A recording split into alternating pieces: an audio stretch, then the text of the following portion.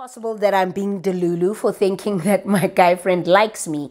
He has a girlfriend, Kesana. First problem. Sidinga context. Sidinga contextual. Because I don't think loneliness has an age. Personally, for me, we all go through moments and spouts of loneliness. You know, I knew that there would be an Ebony here. Yeah, I knew that there would be a Cinta here. Are you making this move for your child, or are you actually making this move for yourself? Why do I not feel that I deserve to be with someone who chooses me and only me? Stay away from Sposeso. Mzwake. Wabana laki yena. Maybe you don't got Disney Plus and he's just like, nope. More than anything, every time you're around them, you're just thinking, whoa, what are you yelling? Cut them.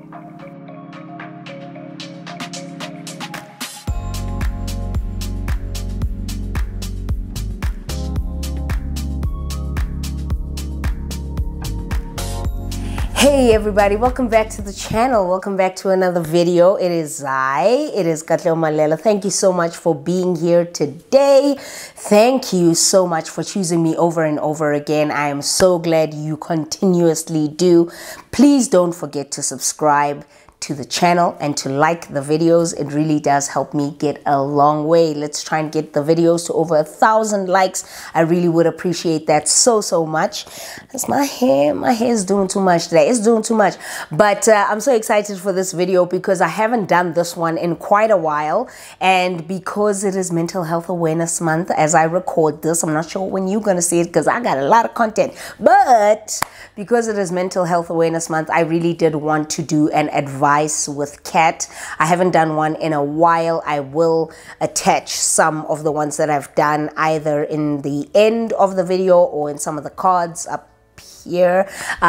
So please do watch those if you care. Thank you so much for being here. As always, we're going to get into some of the things that you have sent my way on Instagram, where you were just like, Kat, I'm gonna need you to come through here and advise me with this because I don't know what's going on. So that's exactly what I'm about to do. So let's get into it. Was the clip here. So you should follow me on Instagram if you want to be able to partake in the advice with Kat. So we've got quite a few here. I'm going to try and get through as many as I can because a lot of the time I am often bombarded with advice suggestions for the video. So let's get into it. The first one says, hi Kat, I opened a credit card and I'm struggling to pay it off. I'm 23 and wow, am I suffering? What should I do? Wow, you opened a credit card at 23. That is in and of itself is huge. I actually don't remember. No, I did not have a credit card at 23, probably much later on, but it is really difficult to maintain a credit card. I find it quite unfortunate that you had to open one at 23, but we have many reasons why we set up credit cards for ourselves. But the biggest thing is you have to keep trying to pay the credit card. Now, if you opened it, I'm assuming that you do have a job and that you can pay the credit card. And I think it's an issue of you just have to pay little by little as you can. But there's often always a standard payment that you need to repay into the credit card every single month, dependent on the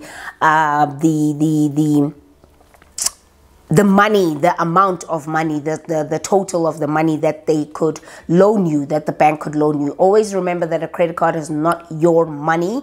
It is just for rainy days. Basically, credit cards are for rainy days, like really, really rainy days, because you always have to pay that money back. So it's an issue of just you have to keep paying into it. And the only way you can get rid of the credit card is to pay it off, and to pay it off you just have to not use it. So I think it's an issue of you have to just pay into it as much as you can and try by all means not to use the credit card, because if you do not pay the credit card, it directly negatively impacts your credit score. I am familiar with this.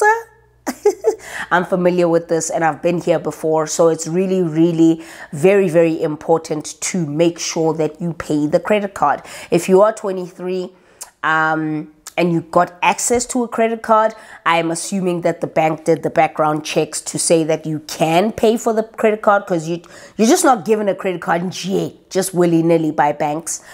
So the only thing is I can recommend, put it away. Do not use it. Do not have it in your purse.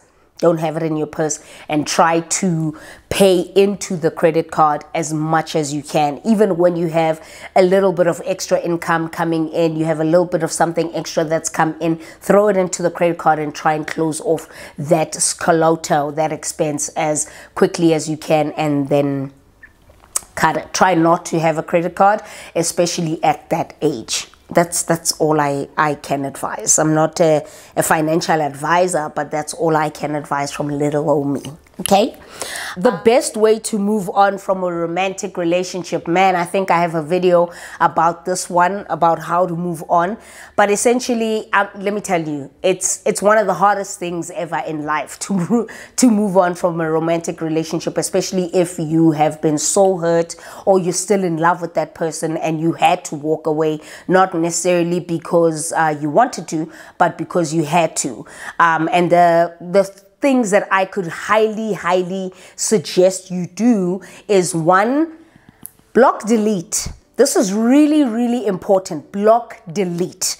You cannot have access to that person. If you really do want to move on, if you really do want to move on with your life and start afresh and do all those wonderful things, you do not want to have access to that person. You have to block and delete them. Delete them off your phone, delete the number off your phone, block them off of all social media, because you're going to want to see.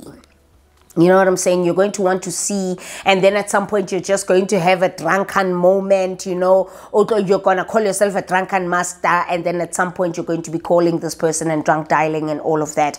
I highly do not recommend that you do that. So best thing first is to block and delete. Secondly, spend time with your safe spaces. So I call people that I am very close to, people that spring up my, you know, my mood, people that I feel safe with, people that protect me, people that listen to me. I call them my safe spaces. So spend a lot of time with your safe spaces. It's really important to be around them, especially in a time where you're really struggling to move forward. Also, lastly, because I could be here all day, I really could be here all day, but also lastly, very important to remember the things that make you you. So get into doing the things that make you you again. A lot of the time when we get into relationships, we lose certain elements of ourselves. So there's certain things that we used to do, but we don't do as much of anymore, because now we're with this person all the time. So we're not really reading as much, or we're not really taking up our hobbies as much as we used to, because we used to spend so much time with them, or we're not really doing some of the things that bring us joy because we spend so much time with that person. So really important to harness and tap into those things that bring you joy, the things that bring out the creative side of you, the happier side of you, the more joyful content side of you. Hi Kat, maybe you can try and advise the girlies on getting a pap smear. I think this is just, it's common sense. It's not common sense. It's not common sense. And I understand that. The sun is coming in and out of the clouds, and I'm recording today, and that is that on that. Okay, we're just going to have to deal with it. But getting a pap smear is really important, because pap smears are the tests that are done essentially that will check for anything like cancers, or check for any problems within your lady bits, in your lady areas. So I really do highly recommend that you get pap smears done. You can get pap smears done at clinics, at hospitals. You don't necessarily always have to have a medical aid in order to get a pap smear done. You don't always have to be going to a gynecologist's offices or a gynecologist's practice to get a pap smear done. You can just find out at your local clinic or at your local hospital, government or private, what you can do to get a pap smear done, and if there's going to be a cost to it, they'll inform you in that way. But I really think it is important to get a pap smear done sorry about that. It is really important to get a pap smear done so that you can always keep in check with what's happening with your lady bits, and so that you can know that you are in the good, you're in the running, okay? So some people get pap smears done every year. It really just depends on you, and I think it depends on how sexually active you are as well. But some people get pap smears done every 2 years. I typically get them done every 2 years. But sometimes if I feel like something is kind of off in that area, I'll always just go see my gynecologist anyway.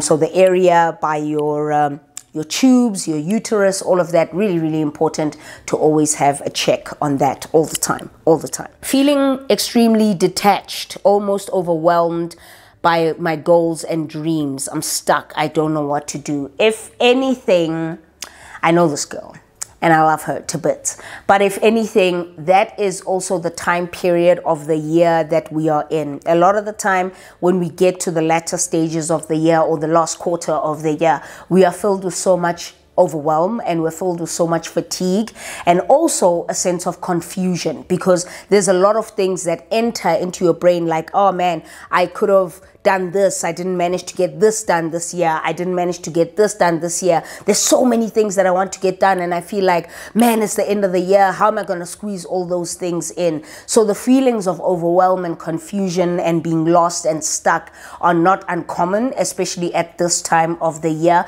Many of us are just tired. We're really fatigued, we're mentally fatigued, we're emotionally fatigued, physically fatigued. We're just done with the year, especially at this time of the year. So one, be a little bit kinder to yourself and give yourself a little bit grace. Oh my God, I wish I could hug you so much. Be a little bit kinder to yourself. Give yourself a little bit of grace, because you're not the only one in this position. But I think at some point you're going to have to try and segment things. You're going to have to try and focus on what is priority and what isn't, because when you have a lot of things in your mind, it's very easy to get lost in the mix. It's very easy to be like, oh, I want to do everything at the same time, when really that isn't the point. I think if you want to finish off the year strong, it's really important to maybe just focus on 1 or 2 things that you feel like these are the most pressing things. These are the most pressing things. These are the things that I want to prioritize. Everything else I'll just look into it at the beginning of next year. It really is very important not to take on too much or take on new things at this point, because they will aid and continue to bring up those emotions of feeling stuck and feeling overwhelmed and unsure and all of that. So it's really, really important to just be aware of things like that. But it's not uncommon for you to be feeling this way. I think maybe just focus on 1 or 2 things, as opposed to focusing on 5 or 6 things that you want to get done before the year rounds off. Also enlist the help of those around you. Very, very important to enlist the help of those around you. Where are we? Okay. Enlist the help of those around you, because you'll be surprised at how people that are around you can help in your thought process, in how you achieve something. They can help give you tips and tricks and advice and all of that. You don't always have to feel like you're doing it alone. There was something that I was really confused or unsure about last week. And I had a conversation with someone who was close to me, and I had light bulb moments in literally a conversation of maybe 20 minutes, 30 minutes. I had light bulb moments ringing off of the top of in my brain, and I instantly got to work. And it's really important to also just surround yourself with people who you think might be able to help you. You know, you're not going to be using them, you're just going to be getting assistance from them. How to manage feeling lonely around the age of 28 to 35. Now, okay, let me drink my water. Hang on. Now, I don't think loneliness has an age. Personally, for me, we all go through moments and spouts of loneliness. I think one of the most important things that you can discover or look into is why the feeling of lonely is there. We all get lonely because maybe we've been spending a lot of time by ourselves and we're not seeing people, or maybe you're not in a relationship, and maybe, you know, a lot of the time relationships sort of drown out that feeling of loneliness, or spending time with friends and family all the time drowns out the feeling of loneliness. Now you're spending a lot of time with yourself. So I think it's really important to first pinpoint where the feelings of loneliness are coming from. And also remember, again, I will always suggest you be easy on yourself and treat yourself with a lot of grace, because being lonely is not uncommon, but being lonely also doesn't necessarily mean you're alone. So also use the people that are around you, the people that you care about, your safe spaces. Talk to them about how you are feeling. Try and spend some time with them as well. Try not to be in spaces where you are alone. Excuse me, I'm drinking ice water and it always makes me cough. Try to spend some time with people that you care about, your safe spaces, so that you're not alone a lot of the time. But really important to kind of pinpoint where the loneliness is coming from. When did you start feeling lonely? What was the catalyst? What spurred on the feelings of loneliness? But loneliness isn't uncommon. I think we all go through moments of loneliness, and I believe that you just have to be a little bit kinder to yourself. It's not uncommon. You are not alone, but use the people that are around you to combat that as well. But very important to find out where it's coming from. Dating a guy that has a stay-in girlfriend. I don't know how I would advise that. Firstly, I would say that you are much more worthy than being with someone who already has a girlfriend. Number one, I think it's really important to maybe build your confidence and self-esteem levels, because why are you with somebody who already has a girlfriend? Whether that person is a stay-in girlfriend or not, what is happening with you that pulls you to that person, that you consistently want to be around them even when you know that they have a stay-in girlfriend? I think the issue here is more with you and not necessarily them. Why do you feel the need to be part of all of that and want to particularly continue it? I can't advise it. I think it would be against my morals and my ethics to say, oh, well, girls, be with him, kick out the other girl, do this. That's never what I would advise. I think what I would say is that it's a deep dive, right? I think you need to do a deep dive into yourself and say to yourself, what is it about me that keeps drawing me to this person? Why do I not feel that I deserve to be with someone who chooses me and only me, and not be someone's second option or third option or fourth option? So I think I would only say that you deserve better, and you are worthy and absolutely more than enough to have someone who just looks at you and only you, and is for just you, and not sharing you with someone else like you're some sort of commodity. I went on a weekend away with a guy friend. A few weeks later, he randomly sends me flowers at work. Okay. You went on a weekend away with him. Okay. Randomly sends me flowers at work. Is it possible that I'm being delulu for thinking that my guy friend likes me? He has a girlfriend, Kesana. First problem. Masabata. Jesus. You know, I knew that there would be an Ebony here. Yeah. I knew that there would be a Sinta here. Why are you doing this to yourself, Tebo? Her name is not Tebo, trust. I would never use their real names. Why are you doing this to yourself, girl? First and foremost, my question is, let's ring it back, right? Let's dial it back a little bit. My question is, okay, my question is, why are you going on a weekend away with someone who has a girlfriend? It's your guy friend, but he's got a girlfriend. Why are you going on a weekend away with him? Was this a group weekend away and then some happened? I mean, sidinga I context. Sidinga I contextual, because I'm trying to understand why you're going away on a weekend trip with someone who is your guy friend, who you know has a girlfriend. Nah, you are being delulu. You are being delulu, okay? I'm going to tell you right now. Right now, you're being a little bit delulu. What is this that you are doing? What are you entering into? Are you delulu to think that your guy friend is into you? He possibly could be, but he's also a man.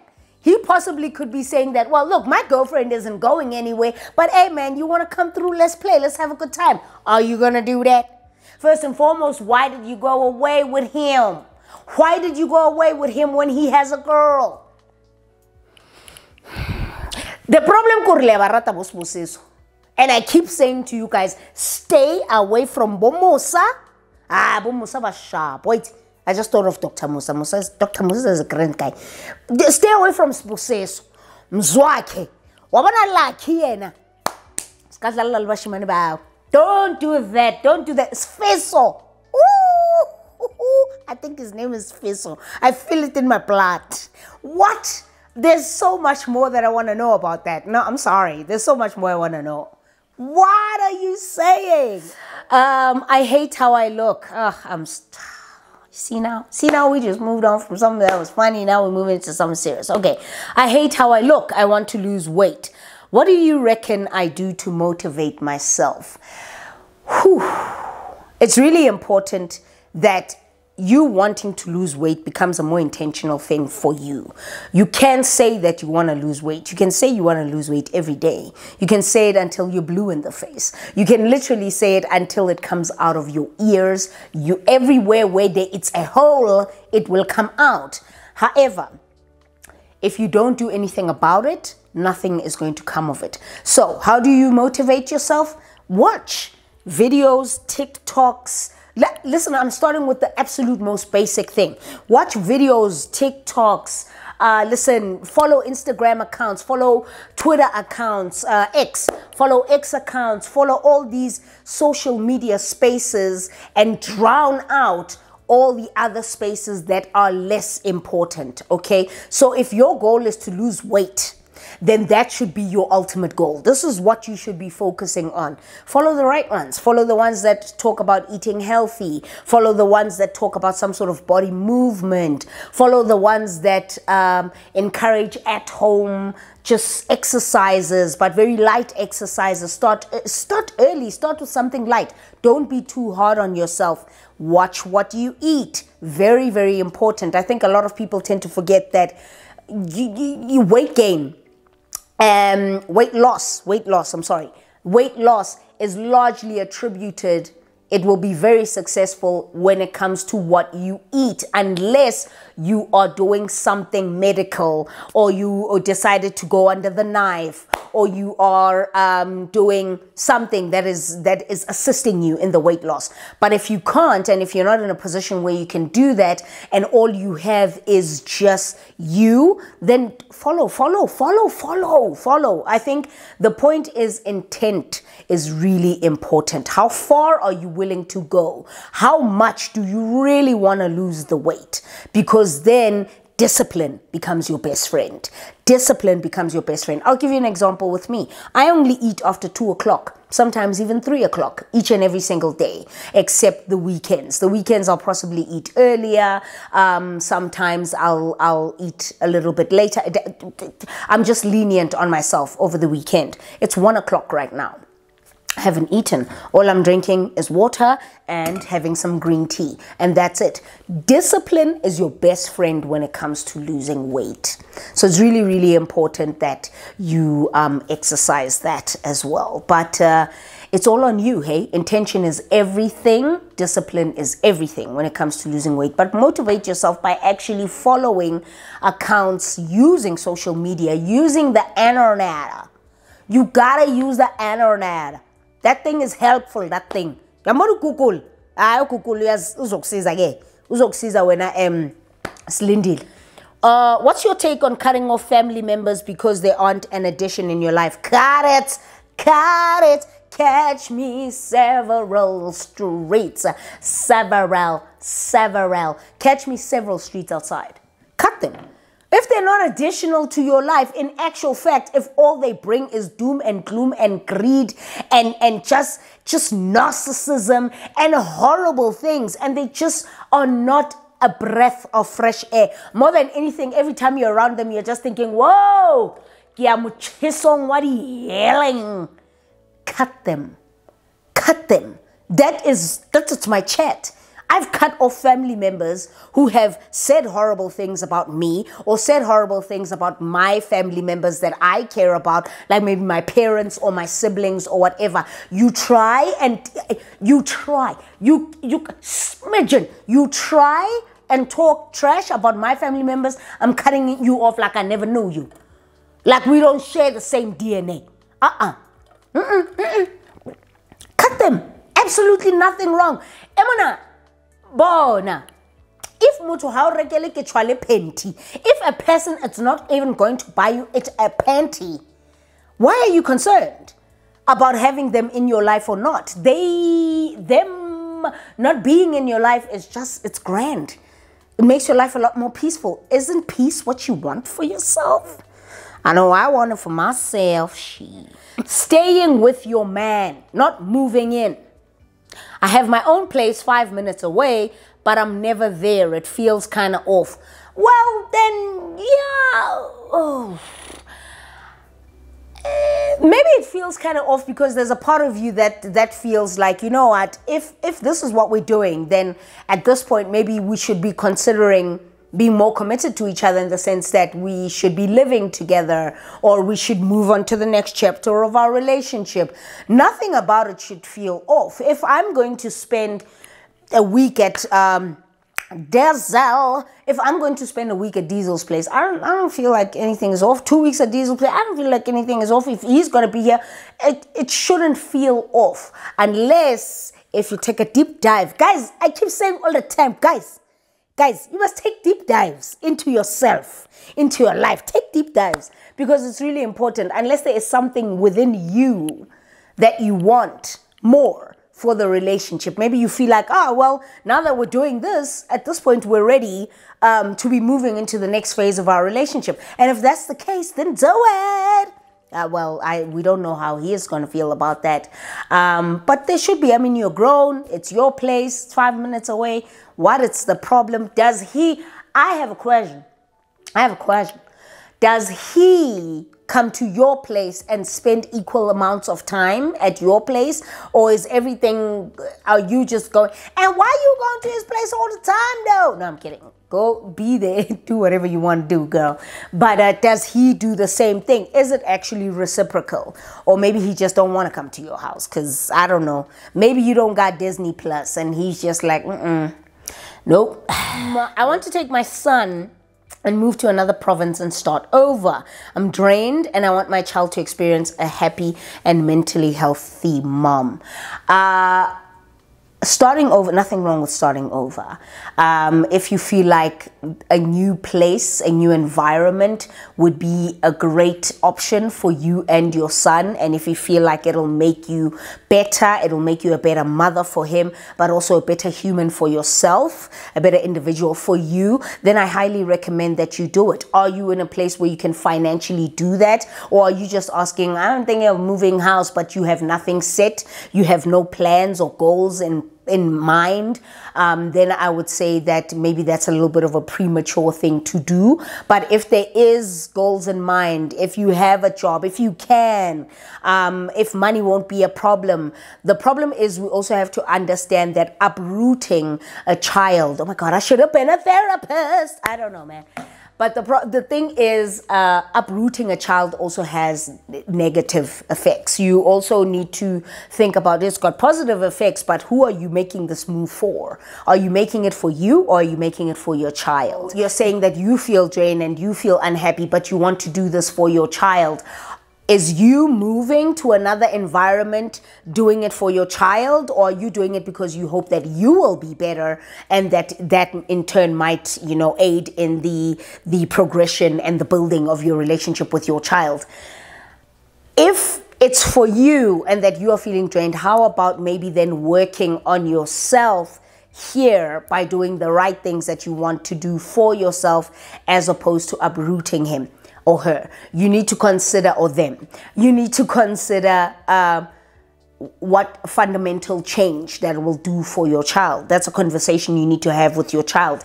What about the other half, the child's father? What about family members, all of that, you know, the child's schooling, all of that. Very, very important subjects to think about before making the move. So maybe think about, are you making this move for yourself? Or are you making this move for your child? Or are you actually making this move for yourself?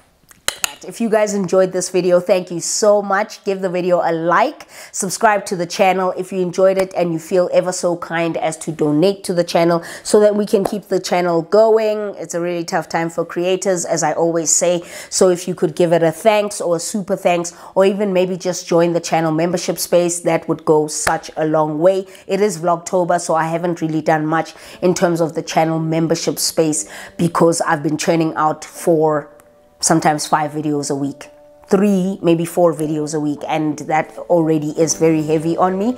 So anyway, thank you so much for being here. Thank you so much for choosing me over and over again. I'm gonna go and I will see you in the next video. Let's try and get this video to over 1,000 likes. Give it a like, subscribe to the channel, and I'll see you very, very soon. Until then, sayonara.